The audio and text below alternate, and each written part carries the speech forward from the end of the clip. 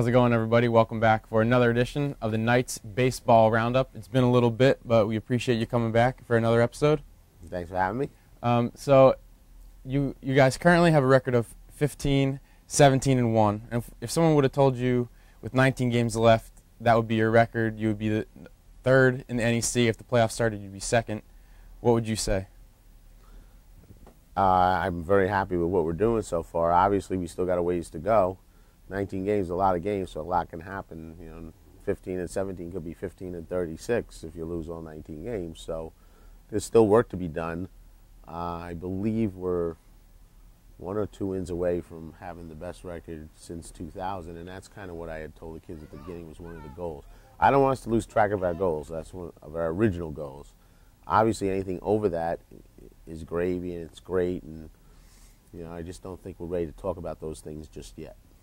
So we want to rewind a little bit. A couple weekends ago, you had a big series against Wagner. Took 3 of 4.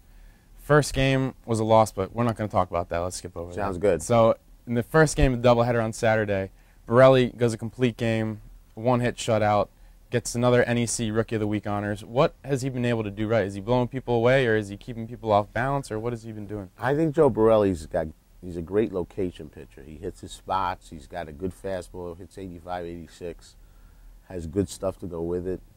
And I think that one of the things I've said about Joe Borelli from the day I first went to see him and recruited him was he doesn't pitch like a freshman. He pitches like a much more mature, experienced pitcher. He doesn't get rattled. He doesn't get easily upset.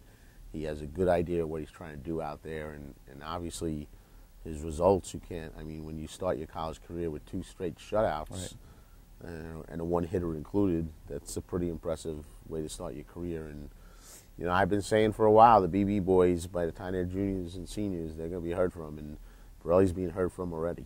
Well, another one of your BB boys, Butler, pitched well in the second game, but he was helped out by the offense. You got 5 runs in the first 2 innings. So how much does that take the pressure off him when he does have that lead? I think it definitely helps, especially when it's a young pitcher. I think for a young pitcher, if you give him a little more breathing room, they're just not as uptight or nervous about pitching that day. And Brennan's had a hard time with getting runs scored for him, so that was a good thing for him that he got a couple of runs and was able to relax a little bit. And again, he brings the ball up there, he hits 90 every so often on the gun. The kid's got a great future ahead of him, and I think they're both going to be outstanding pitchers for us as time goes on. And then you were able to round out the series with a 4-3 extra inning win. Kyle Weeks gets the walk-off single. Mike Eliason is just a horse, goes 12 innings on the mound. That's kind of unheard of for a guy to go that long. So when you see that, are you communicating with him, or how do you kind of decide that he's going to be able to go the whole 12 innings? One of the problems in baseball is people talk innings instead of pitches. And Mike actually threw less pitches than he threw in the 9-inning complete game at Monmouth. When he was in the 10th inning, he hit his 100th pitch on the last pitch of the 10th inning. So, yeah, the kid just had a real low pitch count. I did tell him in the 12th that was going to be it, because I think he started inning with 120-something, and I said, this is your last inning no matter what. But, yeah, he's my workhorse, and he's our go-to guy, and he's our leader, and that was one of the most exciting games to watch from a fan's point of view. Top of the 12th, they had a man on second, 1 out, and Shane Siebler threw out the go-ahead run at the plate, and then bottom of the inning, Kyle Weeks gets a big 2-out hit to win the game. It was just a real good team effort, a lot of guys contributing, a lot of good plays defensively.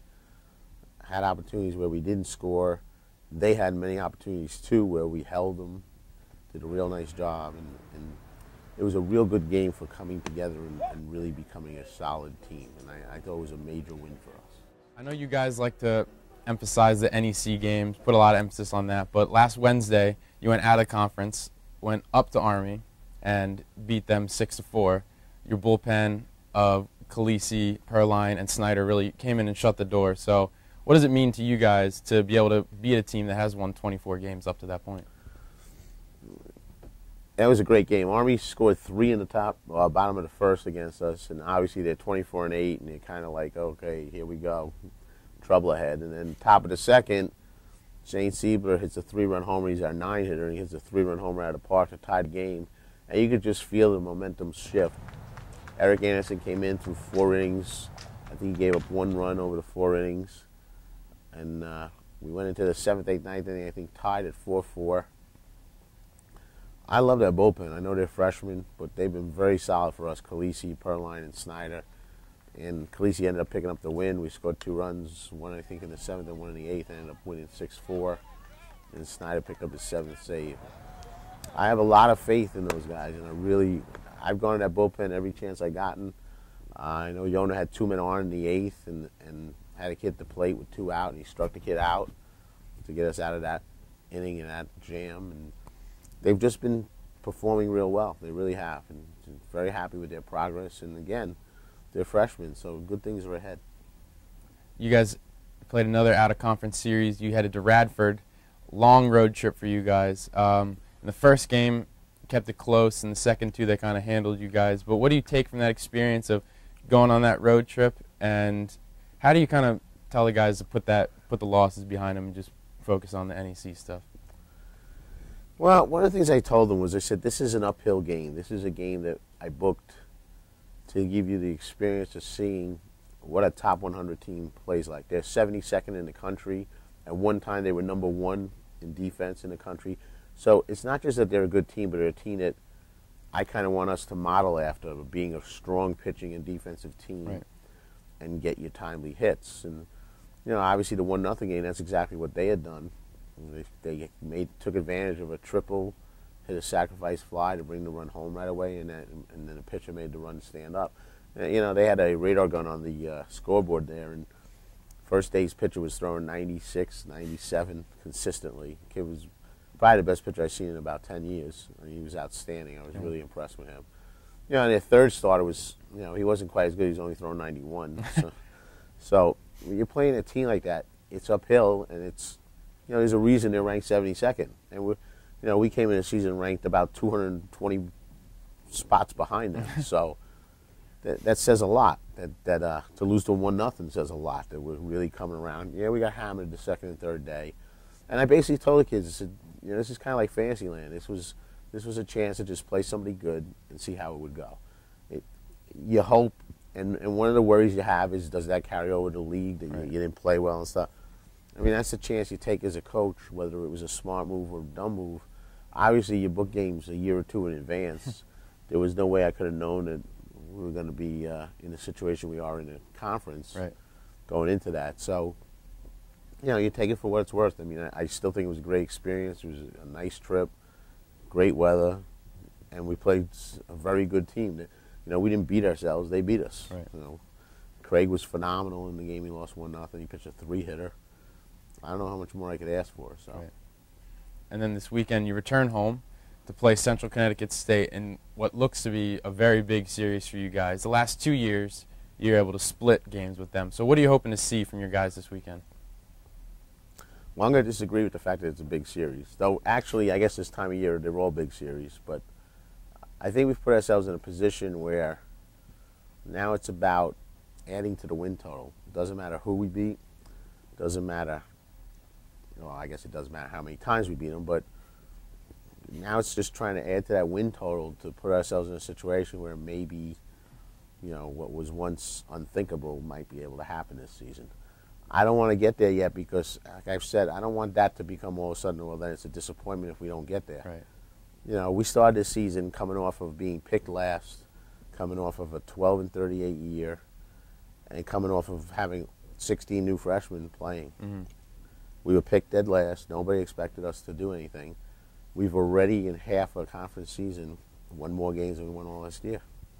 So this season's a success. I don't care if we win 2 games the rest of the year. It's a success compared to where we've been. It's definitely a step in the right direction. We have definitely stepped up the ladder. The question is, how big a jump up the ladder are we going to go? And yeah, in that sense, it's a big series, and each time we keep winning some series, we've won the series at home, and that's the thing I keep emphasizing. We'll always win at home. Try to win every series at home. And if we can do that again, we'll be in pretty good shape. Right, that's the one point that I wanted to get to. Is earlier in the season you said to make that next step and kind of be a good team, you have to be a dominant team at home. And why have you guys been able to do that so far? Yeah, I think we're 9-2 our last 11 at home, and because it's your field. You practice on it every day. You get used to the nicks and crannies of your field. Your pitchers know the mound. They know, the feel of the mound and the dirt and how to pitch there. And I think there's just you got to feel comfortable at home. You have to feel that when you play at home, it's harder for another team to beat you there. And I think so far we've established that. Beating Sacred Heart 3 out of 4 at home, and the defending champs, I thought that was a great series for us. As you said, the 12-inning game against Wagner, there were many opportunities to lose that game. They found a way to win.